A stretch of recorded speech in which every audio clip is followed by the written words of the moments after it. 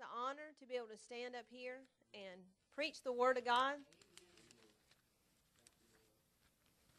I'm thankful for a church, a pastor, that allows me to stand up here. You know, we joke about ladies speaking or women preachers, but I know the real reason why y'all enjoy it when I share is because you get to eat lunch earlier. You know it's true. You know it's true. It's going to be shorter today. That's my style. That's how I roll. I have certain things that the Lord puts on my heart. In fact, this message has been kind of ruminating. I've been ruminating on it for weeks, and it's been building on the inside, and it's been quite a while since I've stood up here and shared the Word, so I'm really glad to be back sharing what God has put on my heart. So I'm just thankful to you, Father, that you're going to open the eyes of our understanding while we read your word. So today we're going to talk about seeking God, how you can begin to truly live. And we're going to be looking at Amos 5. So if you'll open the word to Amos 5 this morning. I was talking to Todd earlier this week, and if you think about the times that you have shared God's word, is there a persistent theme? You know, I think we all have a message that God has given us. You know, Pastor Les, he talks about the Word. Get in the Word. You know, he may preach on other things, but he always comes back to that. Get in the Word and walk in love. Those are his two themes. And so I want to drop that in your heart this week, even before I start. Think about what the message that God has put in your heart. The message that he has put for you to declare. You know, John the Baptist, it was repent, for the kingdom of heaven is at hand. He's given you a message to bring to the world. And so Amos 5 is one of the messages that God has put on my heart. In fact, I've shared on this scripture so many times over the years, but this is one of the key scriptures in my life. So Amos 5 verses 4 through the first part of verse 6 says, "For thus says the Lord to the house of Israel, seek me and live. But do not seek Bethel, nor enter Gilgal, nor pass over to Beersheba. For Gilgal shall surely go into captivity, and Bethel shall come to nothing. Seek the Lord and live." Amen? So we're going to talk about this morning seeking God. Now, I've broken this down into just about 3 points. And I know it's cliche-ish for someone to have a 3-point sermon. But there's certain things I want you to walk away with. And so we're going to talk about what does it mean to seek. We're going to talk about whom do we seek. And we're going to talk about what happens when we seek. So those are basically 3 parts that we're going to talk about this morning. So first we're going to talk about what does it mean to seek. What does it mean to seek? Now in the Word of God, the Bible uses the word seek, bakash, which means to diligently search until an object is located. It can mean to beg or beseech or to pray. And so this is a word that's commonly used throughout the Bible and the Psalms and in other scriptures about seeking. How many of you have ever lost something and you can't find it? Zeke and Isaac, it used to make me laugh because they'd say, "Mama, where's such and such?" And I'd say, "Have you looked for it?" "Well, no, it's lost." Well, isn't that the point of looking for something? When it's lost, and there's usually one person in the house that's the finder. Usually it's Mom. Mom knows where everything is. So she's the go-to person. "Mom, where's such and such? Mom, where's this? Where's that?" So in the Bible, it does talk about this specific aspect of seek is to search until an object is located. But in Amos, there's a different word that's used. In Amos, it's darash, which is to tread or frequent. In the primitive root of the word, it means to tread or frequent, to follow for pursuit, or to worship. So it's a little bit different than, I'm looking for an object. Oh, there it is. I found it. This is a continual, frequent, pursuing, and following. Because how many of us know that God can never be fully attained? There's too much of God to just look for one time, and that's it. Every time I seek God about something, there's more of Him that I see. When He revealed Himself to Abraham, He would say, "I'm Jehovah Jireh, I'm your provider." But then another time, He was El Shaddai, Another time he's Jehovah Rapha. God is continually revealing who he is. So I believe that's why in this word in Amos, it's to tread or to frequent. This is somewhere where we should continuously go. This isn't a one-time thing, to tread. This is a place where you should walk frequently, seeking God, pursuing God. God hides himself. Did you know that? And the Bible says that he reveals his secrets to his prophets.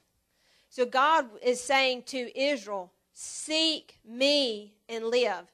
So let's look at a couple other scriptures today that has that same word, that same darash, to tread or frequent. We're going to look up in Isaiah 55:6. We're going to really get into the word today.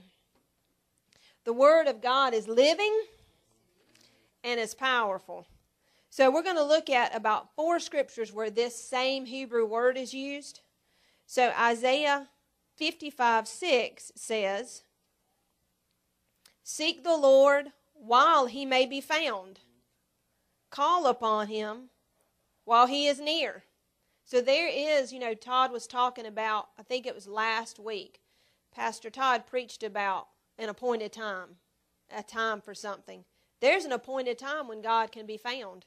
He says, seek the Lord while he may be found. Call upon him while he is near.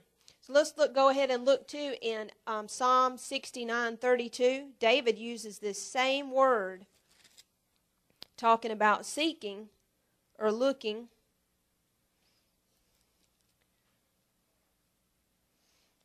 Psalm 69:32 says, the humble shall see this and be glad, and you who seek God, your heart shall live.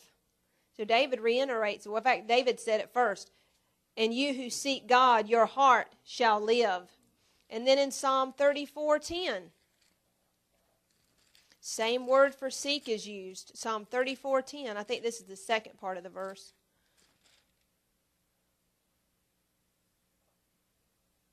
The young lions lack and suffer hunger, but those who seek the Lord shall lack what?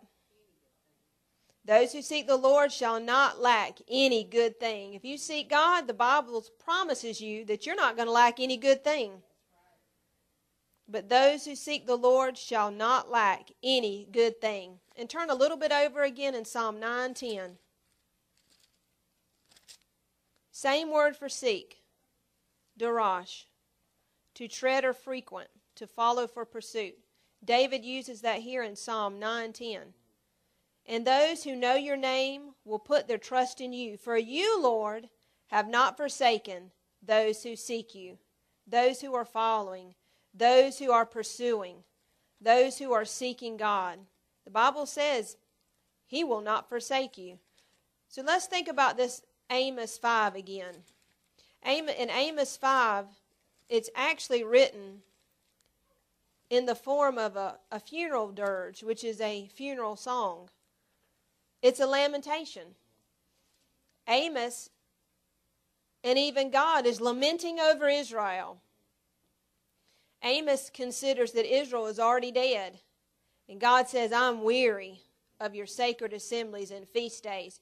If you look at the verse, he tells them, do not seek Bethel, which means house of God, nor enter Gilgal, that's an ancient shrine, nor pass over to Beersheba, that's a place of pilgrimage.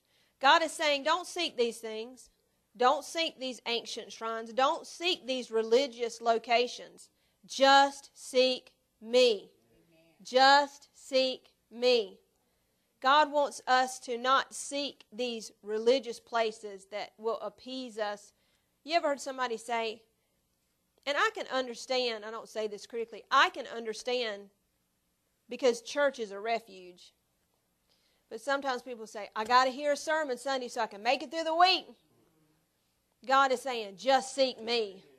Just seek me and you'll live. Just seek me. He was tired of their religious ceremonies. He was tired of their assemblies. Later on in the chapter, he was tired of their feast days. He was crying out. God is crying out, just seek me and you will live. Just seek me. So he's still that out today. He's still crying out to his church. Just look for me. So if we look at the English definition of the word seek, and also the etymology. Do y'all know what the etymology of a word is? E-T-Y-M-O-L-O-G-Y. That's the origin of a word, where the English word gets its origin. And English comes from so many different languages. We get a lot of our words from Latin. We get a lot of our words from Greek. We get some from Old English. So etymology is the actual origin of the word. So if we look at the etymology of the word seek, it actually comes from our Old English word, sakon. If you read Old English, none of us would understand it. It doesn't look anything like English. But it means also to inquire or pursue or long for or desire or expect from. Did you know that your desires are very closely related to what you seek? Your desires are very closely related to what you seek. And I started thinking about that this week. Just in a practical means, when you open that refrigerator door, you're hungry. And you're looking for something to eat. You're desiring food. You're desiring what we seek and search for on a daily basis is closely related to. You can look at that and you can tell what your desires are. So I question myself, do I desire God? Is that where and whom I'm seeking every day? So even in the English, Old English word, the meaning of the word seek, it means to long for or desire or expect from. Do we really come to God expecting anything? Do we come in this church service ready to go, our spirits on fire because we are expecting from God? That's what I want. So you can take the words in Amos, seek me, and you can feel God in some of the blanks of the English definition. You know, inquire God, pursue God, long for God, expect from God. This is what we should be doing. Seek me and you shall live. Inquire God, pursue God, long for God, expect from God. That's what it means to seek. So now let's talk about this, our second aspect. Whom do you seek? Let's look at John chapter 20. So we've established what it means to seek. You know, if you look in the Hebrew word it means to tread or frequent, to follow or pursue. And even in the Old English it carries that same meaning, to inquire, pursue, or long for a desire. But now let's look at whom do you seek? And in John chapter 20, we all know this story. This is the story after the resurrection of Christ. But Mary comes to the tomb and she's seeking someone. So in verse 11 it says, John chapter 20, but Mary stood outside by the tomb weeping. And as she wept, she stooped down and looked into the tomb. And she saw two angels in white sitting, one at the head and the other at the feet, where the body of Jesus had lain. Then they said to her, Woman, why are you weeping? And she said to them, Because they've taken away my Lord, and I do not know where they've laid him. Now when she had said this, she turned around and saw Jesus standing there, and did not know that it was Jesus. And Jesus said to her, Woman, why are you weeping? Whom are you seeking?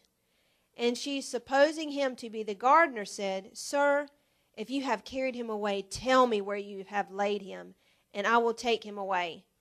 And Jesus said to her, Mary. And she turned and said to him, Rabboni, which means teacher. And Jesus said, Do not cling to me, for I have not yet ascended to my Father, but go to my brethren and say to them, I am ascending to my Father and your Father, and to my God and your God. And Mary Magdalene came and told the disciples that she had seen the Lord and that he had spoken these things. So whom was Mary seeking?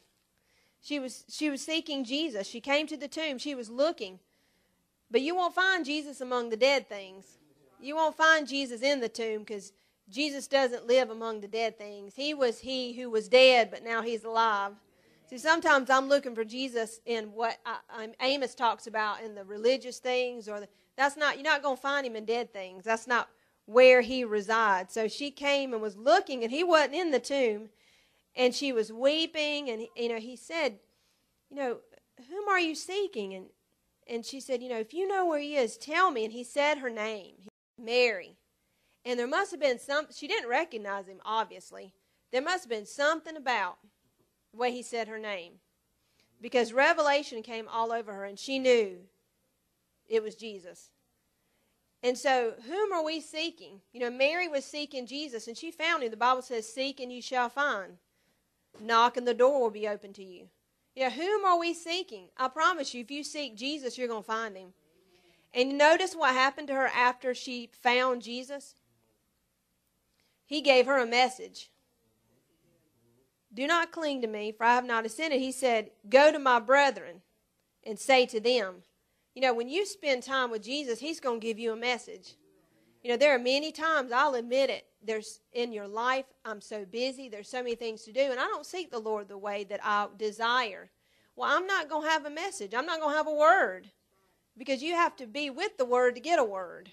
And it's like in the book of Acts when the apostles, you know, the Pharisees knew they were not educated men, but in the book of Acts it said that the Pharisees knew that the apostles had been with Jesus.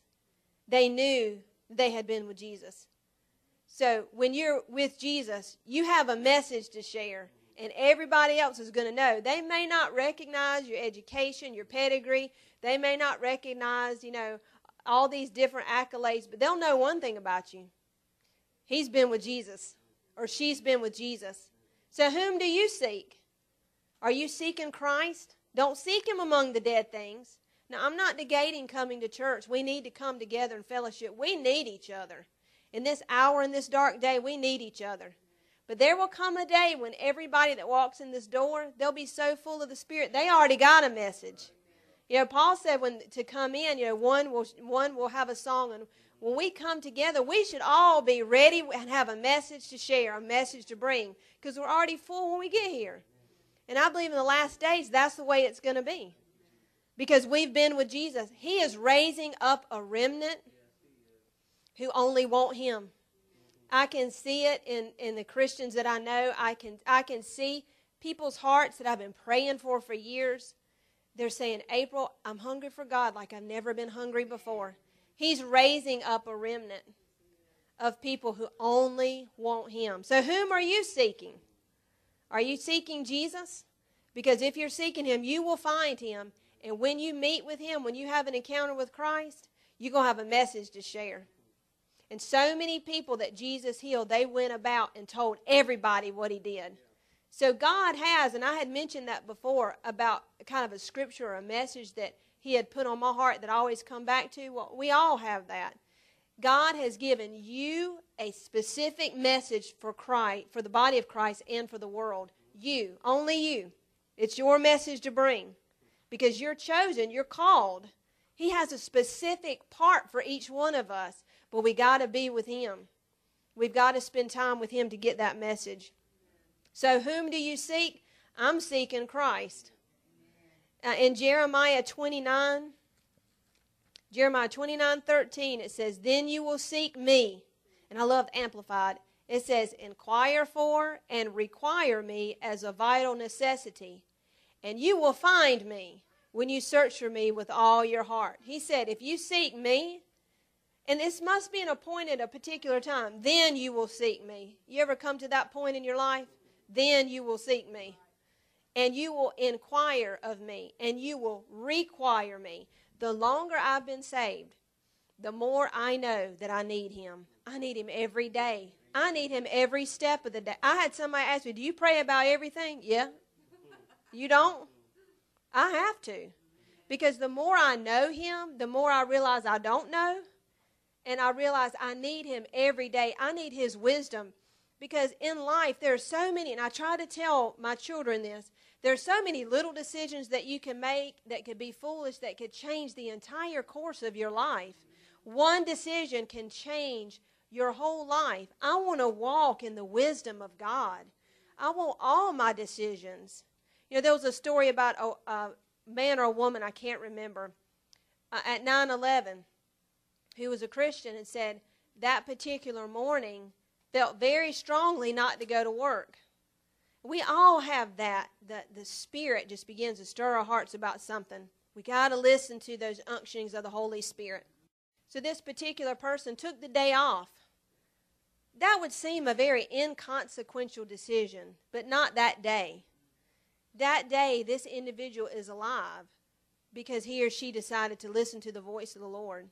I need him every step of the way, every day. And so seek him. I just want to stir your heart today. Seek him. Seek him. And he says in Jeremiah 29, then you will seek me. Then you're going to inquire. You're going to require me as a vital necessity.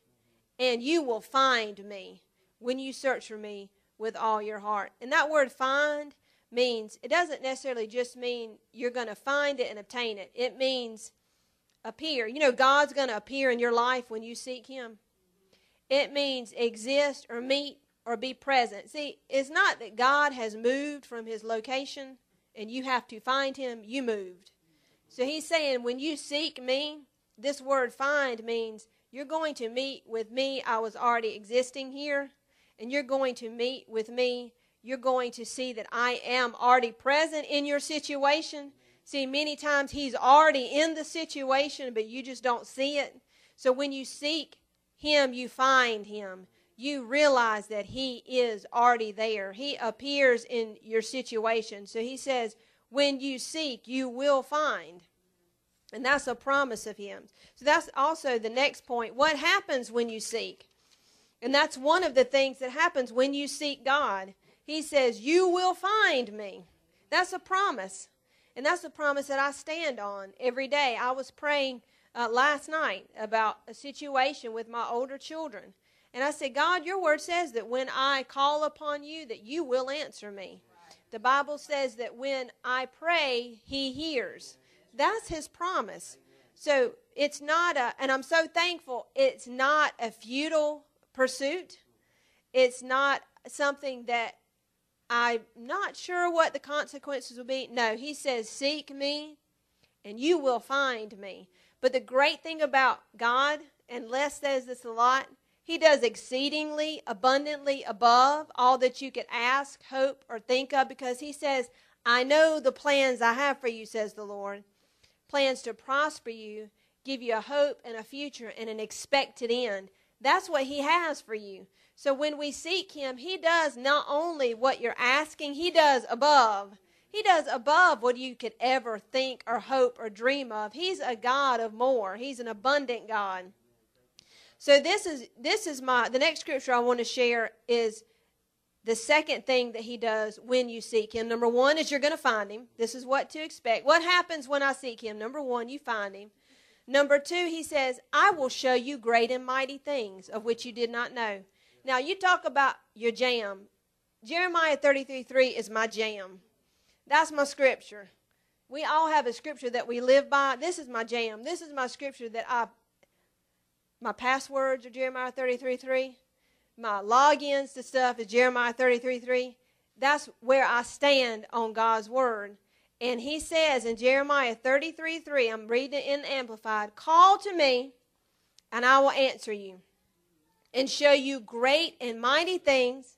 And Amplified says, fenced in and hidden, which you did not know, you did not distinguish and recognize, and you had no knowledge of or understood. So call to me, and I will answer you, and show you great and mighty things of which you did not know. Now that word call is not just a simple, oh Lord. It is cry out, address, shout, proclaim. You are trying to get someone's attention. You are getting God's attention. Hey, God, it's like Hannah when she came before God.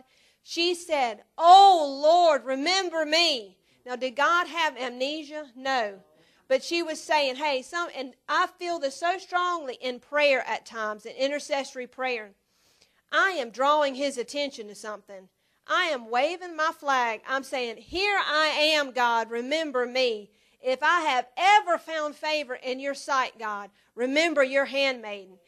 Remember me, O Lord. You're crying out. And I remember my mother told me that. Every situation, her advice was always just pray about it. So, which is frustrating sometimes when you want to hear something else, but that's her. Just pray. That's her default. Just pray about it, April. But she had told me, when you cry out to God, something's going to break in your life, and you can feel it. And I know that to be situations that I have prayed about. But when I got to the point, it's kind of like that word, then you will call upon me. When I got to that point where I said, okay, and I cried out to God, there was a moment when I knew that I had penetrated the gates of heaven and God had heard me. So when you call, you are crying out, you are addressing, you are shouting, you are getting God's attention. But it also means to name something. You need to name it. Now, not name it in the natural, you need to name it in the spiritual. You need some spiritual eyes. You need to stop complaining about your situation. You need to stop complaining about the people in your lives. You need to name it. And so when you get before God, you need to say, God, I believe that so-and-so is saved. I believe that so-and-so is walking in your kingdom. I know the gifts and callings you have for that person. They will be accomplished. You need to start naming something in the heavenlies, because you know what? God gives names to things. He gives names to people. You know, in Samson, he revealed it to Samson's parents. He revealed it to Hannah that his name would be Samuel. God names things. In fact, names are very important. God reveals himself through his name. So when you're in a situation, you need to start naming it. That's what this word call means. It occurs more than 700 times in the Bible, so apparently it's important. Call out to God. And so when we call out to him, he says, I'm going to answer you and show you great and mighty things. Now this is, to me, is the exciting part. The Amplified says, fenced in and hidden, something you did not know, something you didn't distinguish, something you didn't recognize, something you didn't have understanding of. The word is batsar in the Hebrew, and it means isolated, inaccessible, revelation, or insight. Did you know that when you call upon him, he will give you classified information? God is going to give you information that you shouldn't know. He's going to give you information that's uncommon wisdom. He's going to show you things that you should not have knowledge of when you call upon him. There are times that God has shown me in the Spirit when I've been praying. He has shown me in advance the plans that the enemy had. He has shown me in advance the strategy of the enemy, what the enemy was going to do. And he showed me that so that I could intercede and pray. See, God doesn't always want us on the defensive. He wants us to move in an offensive way. So God wants to show you things that you normally wouldn't have access to. Information that you shouldn't know. I remember one night, Todd, that next morning he woke up and he said,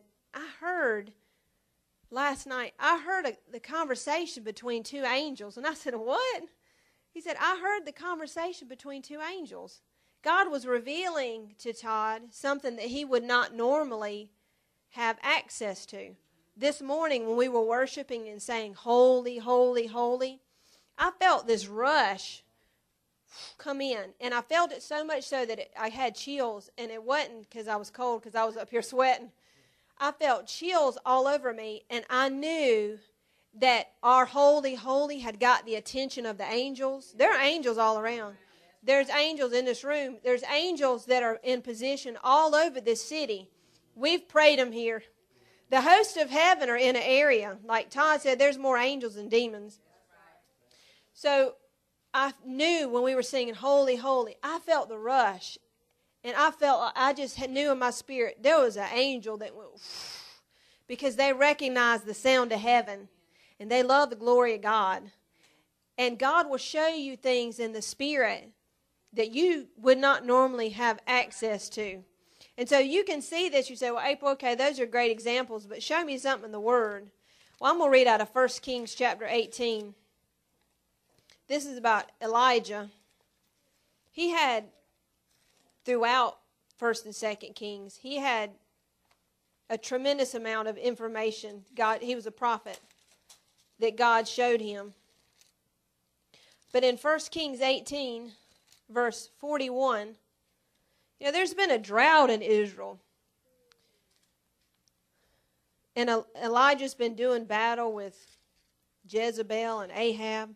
He's been prophesying. He's been receiving revelation from the Lord. But in verse 41 it says, then Elijah said to Ahab, that's the king, go up for there's the sound of the abundance of rain. So Ahab went up to eat and drink, and Elijah went up to the top of Carmel, and he bowed down on the ground and put his face between his knees.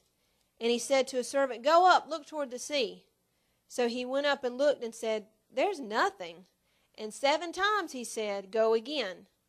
And it came to pass the 7th time that he said, "There is a cloud as small as a man's hand rising out of the sea."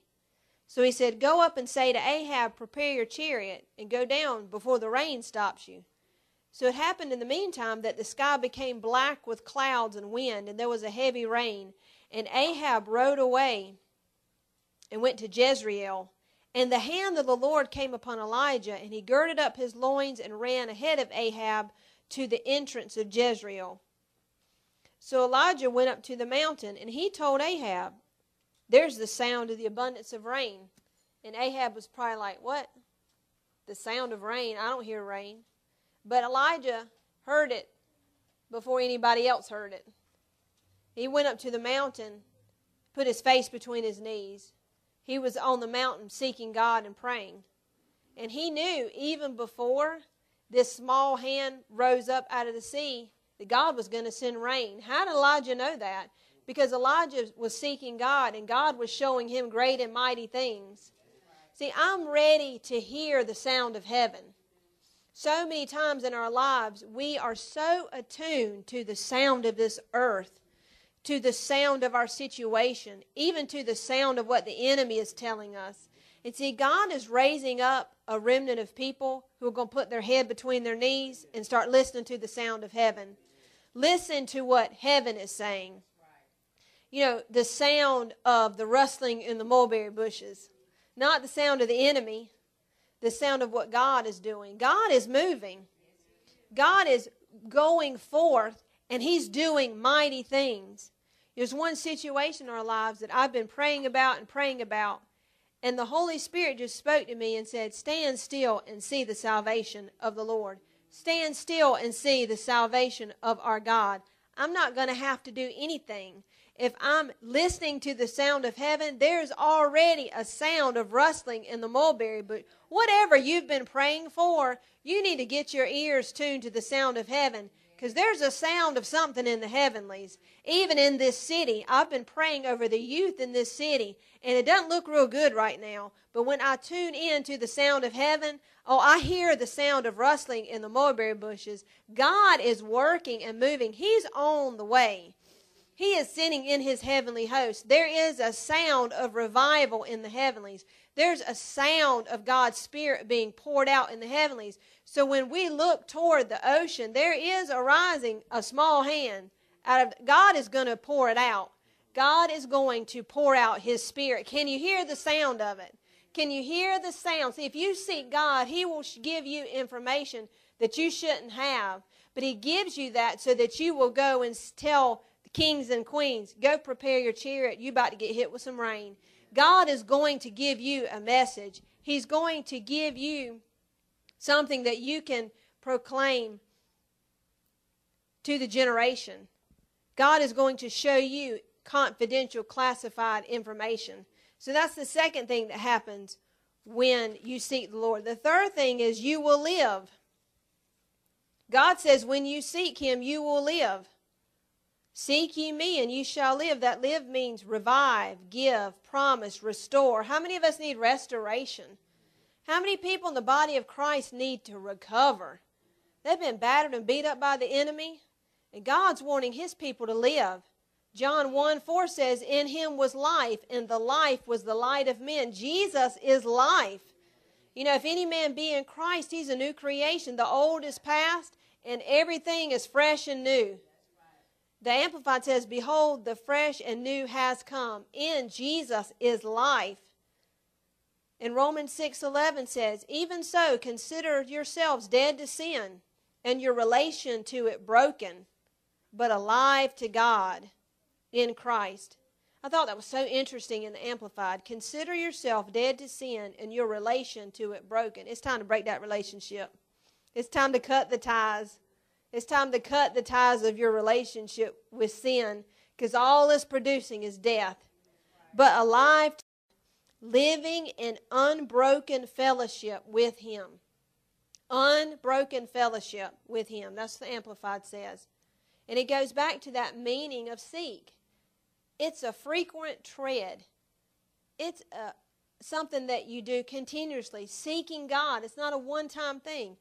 It's to tread frequently. And it's even reiterated in Romans. That's how we remain alive to God. We live in unbroken fellowship with Him. Jesus said, I'm the vine and you're the branches. You know, our whole substance comes from Christ. Our whole vitality comes from Christ. It becomes Him and not us. So I wanted to read a part of a devotional I read out of Spurgeon. I have a morning and evening daily devotional. And this one was actually for January the 2nd, but I came upon it this week. And it's just a couple of key points that I thought were so good, and it's pertinent to what we're talking about. He said, your life cannot be sustained without renewal from God. I know this is so simple, but we need to hear it every day. Your life cannot be sustained without renewal from God. How poor and malnourished are the saints who live without the diligent use of the Word of God and secret prayer. Man, we remain so poor and malnourished. I can tell when I haven't been in the Word enough. I feel so dry. I hate that feeling. You get to where you hate it because you get used to being in God's presence and you get used to His Word. And when you start feeling dry, I don't like this. I'll just start saying something out loud. The Lord is my shepherd. I shall not want. I need His Word. How poor and malnourished are the saints who live without the diligent use of the Word of God and secret prayer. Without restoration, we are not ready for the perpetual assaults of hell, or the stern afflictions of heaven, or even our inner strife. We're not ready. Without seeking God, without that restoration that comes from seeking, we're not ready for the assaults of hell. And I'm telling you, they are there. They are so strong. I mean, Satan is building. I don't know how the powers of darkness know things, but they do. There's some kind of communication in the Spirit that we're not aware of. But they know when God's about to do something in your life because they'll break all the hordes of hell against you. That's how I know. I've learned to tell when something good's about to happen in my life because Satan will fight me. It'll be a terrible battle. And I'll say, okay, it's a dark night, but joy's coming in the morning.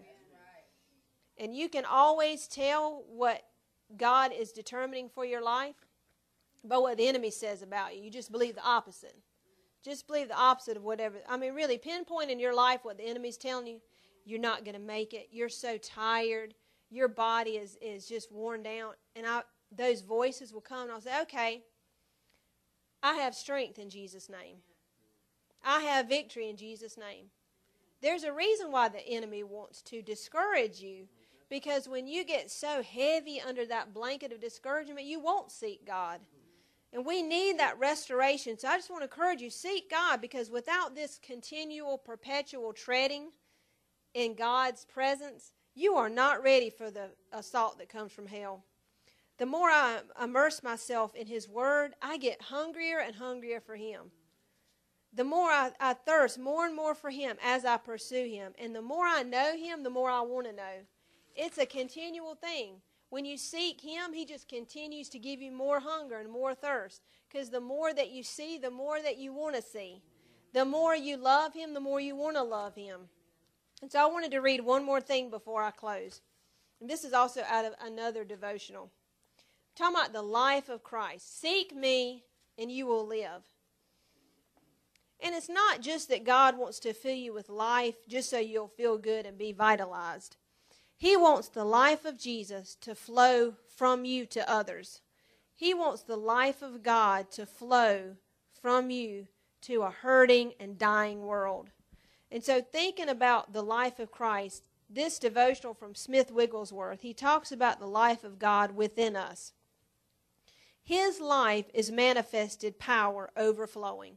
That's what the life of Christ is. It is manifested power overflowing. Isn't that what you want in your life? I want the manifest power of God overflowing. We must decrease if the life of God is to be manifested. There is not room for two kinds of life in one body. Death for life. price to pay for this manifested power of God through you. We don't have room for two kinds of lives. You know, the enemy and the world and our culture, they try to show and present a sinful life as living it up. I pointed out to Ezra the other day, all the beer commercials, they look like they're having such a good time. You know, oh, it's the life of the party. And I said, Ezra, they're not showing the true face of alcoholism and drug use. They're not going to show you that. Because that's what it's meant to do, entice you. You can't have two kind of lives going on. There's not room for that. As you die to human desire, there comes a fellowship within, perfected cooperation. You cease and God increases. God in you is a living substance, a spiritual nature. You live by another life. You live by faith in the Son of God. As the Holy Spirit reveals Jesus, He is real. The living Word, effective, acting, speaking, thinking, praying, singing. Oh, it is a wonderful life. The substance of the Word of God, which includes possibility and opportunity, which confronts you, bringing you to a place undaunted. So He gives us that power. In God, there is limitless possibilities. In God. You know, the world can only offer you so much. You know, you get the fame and the fortune, and then what? Then what happens? With God, there are limitless possibilities. So we must live in His holy word. We must rejoice in the manifestation of the life of God on behalf of a sick and perishing world. We need to manifest this overflowing power of God. So we need to abide in Christ. We need to abide in Him. Because that's where we're going to receive this overflowing. He also notes, lose all your identity in the Son of God. Let Him become all in all. Seek only the Lord and let Him be glorified. You will have gifts. You will have grace. You will have wisdom. God is waiting for the person who will lay all on the altar 52 weeks of the year, 365 days of the year, and then walk perpetually in the Holy Spirit. That's my desire. Seek the Lord. Seek the Lord and you will live. Seek God. If you want power in your life, if you want this vitality, if you're tired of struggling, seek Him every single day. This is a place where you should tread frequently. This is where we receive the power of God, the overflowing manifestation of the life of Jesus in our lives. And that's what I want for my life. And so I'm going to ask you, this is a rhetorical question, of course.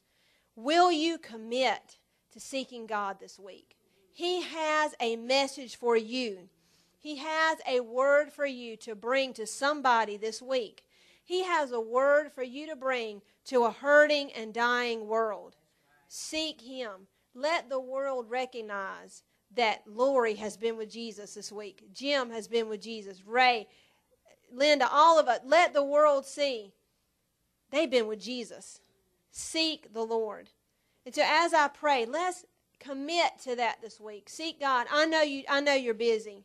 I know that there's not a lot of time in the day. I have found this week that as I have taken the time to seek Him, that He's redeemed my time. I've been able to do more than I normally can get done. Because when you honor God, He'll honor you. So seek the Lord this week. He's got a message for you, so I am excited and expecting. I can't wait to hear the message next week. I can't wait to hear what God is showing you. I can't wait for it to get to a place where every week, everybody in this room has something that God has shown him or her. I'm excited about that.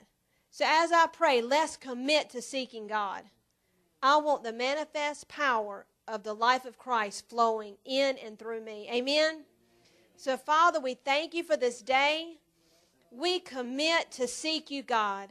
I commit to seek You this week. I commit to get in Your word and to pray. God, I commit to look for You this week, to seek You, to call upon You, to pursue You this week. I commit, Father, my life to a continual pursuit. of who you are. And I thank you that your word says that as we do that, there's a promise attached. You will answer. We will find you. And we praise you for that. I speak a blessing on every person in this room. And I pray that you will impart to each person a hunger and a new desire for you, God. A new life, a new vitality in their lives, that it'll be overflowing. And we give you all the praise. We give you all the glory. And we pray these things in agreement this morning. In Jesus' name we pray. Amen.